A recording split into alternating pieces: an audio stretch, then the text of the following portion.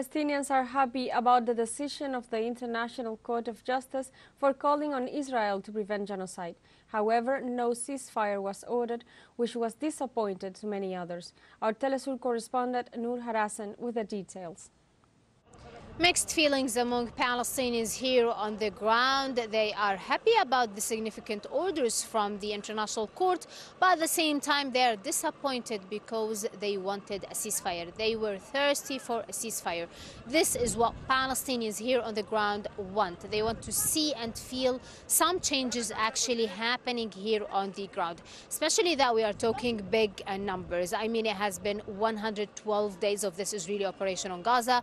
We're talking about more than 26,000 Palestinians that were killed. 70% of them are women and children.